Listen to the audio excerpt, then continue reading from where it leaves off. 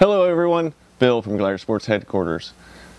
This week's GliderSports Pro Tip was inspired by Steve in Florida, who wanted clarification on how to mount an MY19 airbox on a previous generation Moster 185. So keep those questions coming in, and GliderSports will try our best to provide some answers.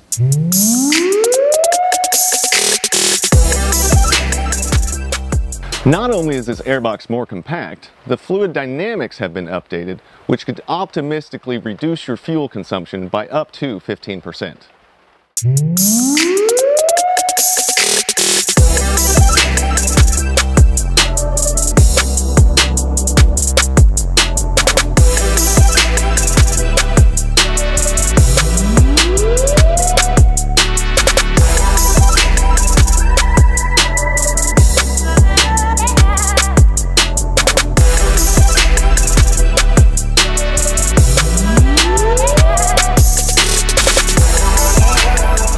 Now let's start off with safety. Go ahead and make sure your engine is not running, and if you have a dual start engine, remove any batteries. First, we just need to simply remove the existing airbox.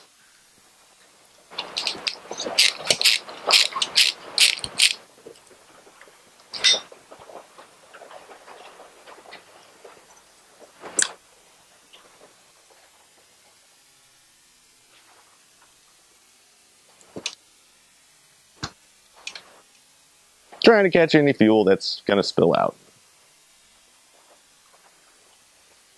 Now let's use the provided drill guide and punch a hole.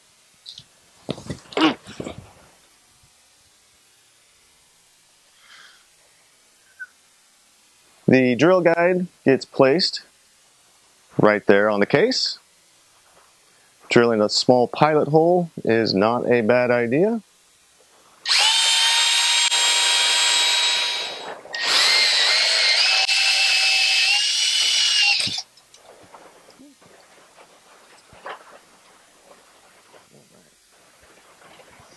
So that's punching a bit.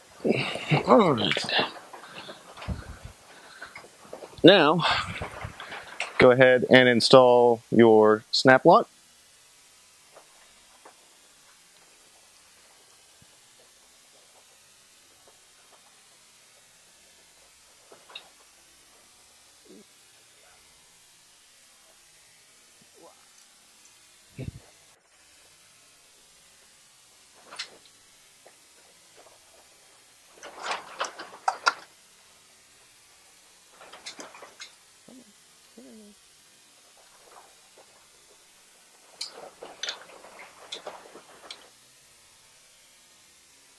So now we need to remove the existing fuel nipple and replace it with a 90-degree fuel nipple.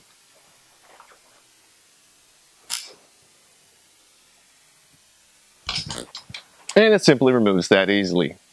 Now, add some Loctite.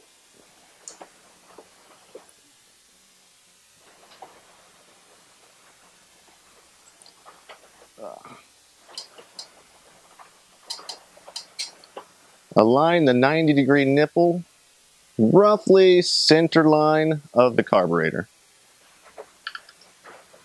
Grab a pair of pliers and your favorite hammer and apply a little bit of love.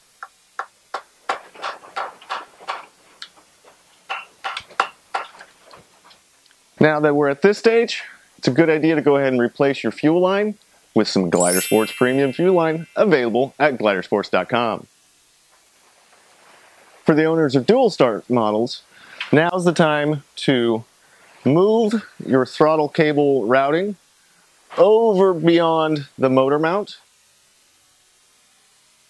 It's more than difficult to install this fuel line after you put the airbox on, so go ahead and do that now.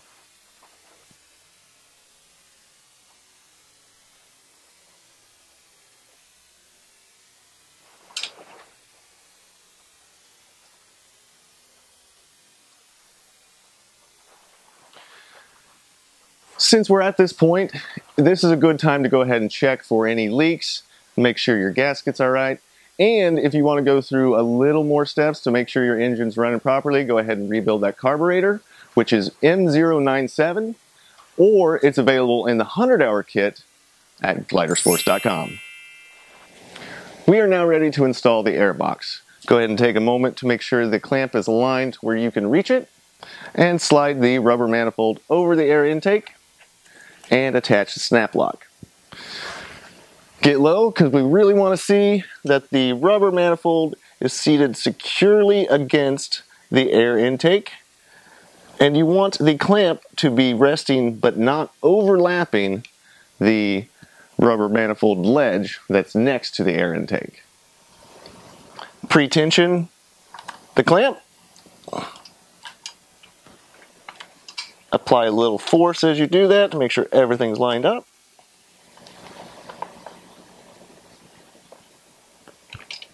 And go ahead and finish it off with the torque wrench.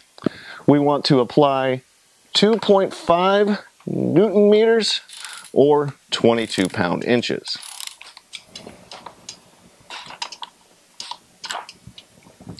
Now, a properly installed airbox, you should be able to lift the entire paramotor just via the airbox.